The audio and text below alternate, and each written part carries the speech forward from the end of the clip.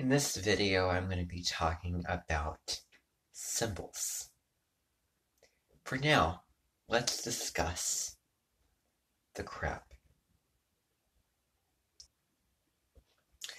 And I wanted to spend some time and talk about this symbolism, talk about this symbols meat that is so delicious, so tasty, so tender, so fresh, and very, very healthy for you, but it does have its little pinchers that can pinch, which if you go to the grocery store anyway, they would cut them off. Or put, well, not cut them off, but put tape on them. So if you were to prepare them, if you were to take a cookbook by, look at Julia Child's cookbook and try to follow her directions, hopefully, or just experiment and attempt it at preparing crab, then, what kills them off is boiling them in hot water. But this crab, this meat. And so let's talk about the symbol of the crab. And yes, I'm going to be very, very creative, hopefully, when I'm talking about this. So there may be some things to it. So the crab. So, let's just say that you were going to, I don't know, the Florida beach, and you were walking along and you were very, you were dressed in beach clothing. It was all multicolored. You were very relaxed in your relaxed and cool clothing. You were, very excited. You're very pumped up. You're ready for a day. Just the clothes feel so wonderful on you. You're ready to go and, jump in the waves and lay in the sand or, read a novel and chill. And you get to this beach when the sun is shining and the clear, what are called, maybe they are lemonade clouds. And if you didn't know, lemonade clouds is my metaphor, which means clouds, because it gets very humid in the summertime.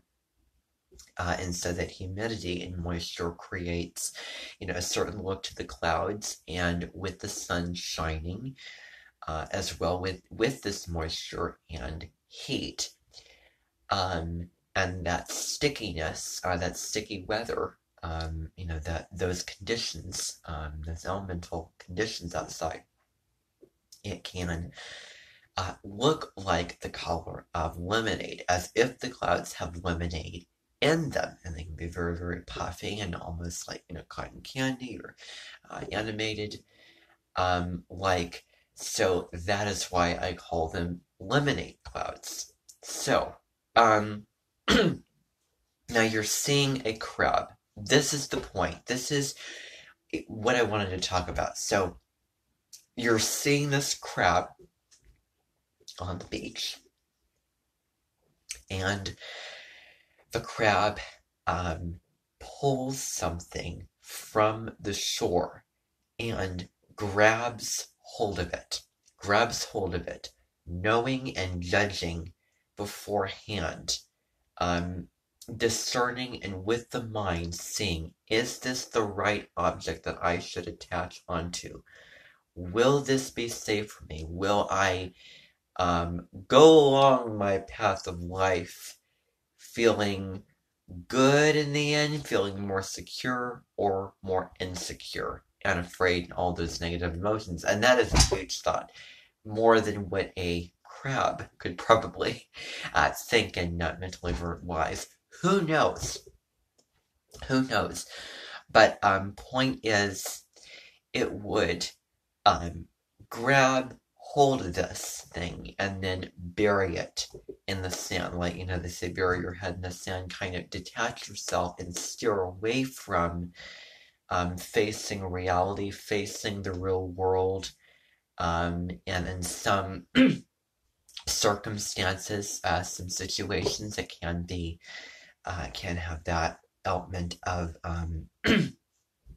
difficulty, harshness to, who knows? It's very mixed. It has good and bad and ugly. All those gray, black, and white areas as well. So, anyway, both and, all and.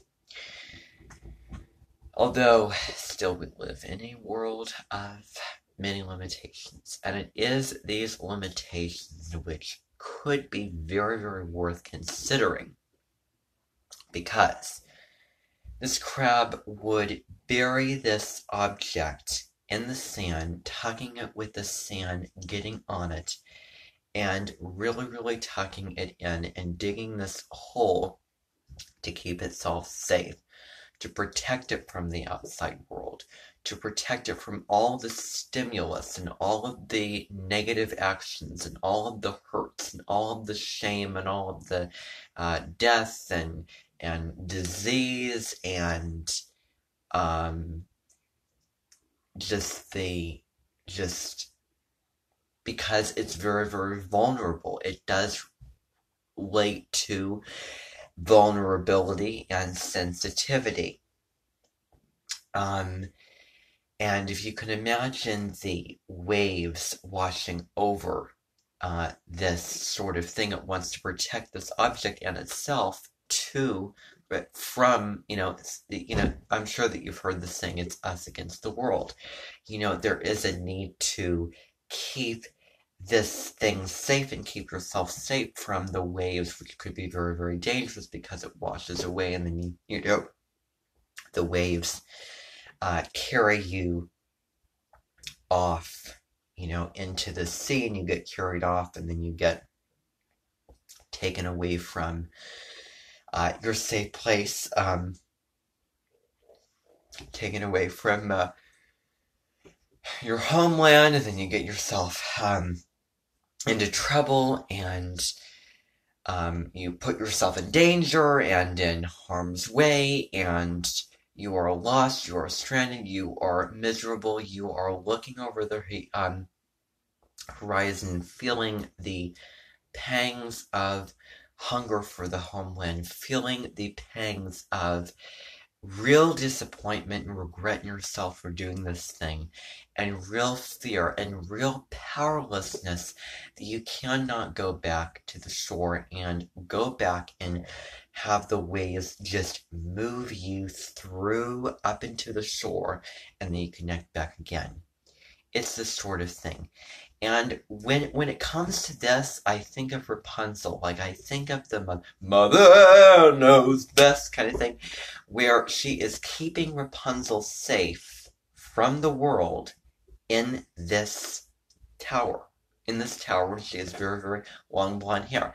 And, well, what does she want to do if she's stuck there? She has a wonder. She has a fascination. She has a very childlike curiosity and a need and a quest of wanting to go out, wanting to shoot your arrow high, wanting to explore, wanting to step over the boundaries, wanting to cross over to see those beautiful lights rise up into the sky on that night. And indeed, I'm not making that up. Where the comforts of the shelves and the books and the blankets and the the daily routine sort of thing, and of being in a very serene and peaceful remote location, and being locked up in this tower, there is an opposite need. There's a quote that goes something like, when we're safe at home, we dream of a great adventure, but when we're on this great adventure, we really feel homesick sometimes, where we just want to go back home and get comfortable and be safe and secure emotionally and physically, as opposed to being out there and adventuring. And so one of the things about the crab with its claws is it really, really holds on to, it really wants to keep, because Cancer, the sign that is symbolized by the crab, wants to keep its loved ones close, wants to hold on, really, really care. Like if, someone gets hurt or if someone loses a job position or a wife or if someone gets into a car accident or has a negative encounter with some, whatever it is, Cancer will go beyond the call of duty to be there and look after a family, and it can be very, very nurturing, really creating that safe space and giving all of the comforts because it's very, although the crab wears a very hard shell and there is a sensitivity and shyness to it, there is also a softness inside. You just have to get to know it enough to where it feels comfortable to show that soft side and that warm side because it's a very, very warm sign and definitely during the time of year when it's super sticky, like sticky rice outside. And indeed, I remember 2 summers ago with the rain and everything, yeah. So that is the crab symbol and what it means. Thank you very much for watching.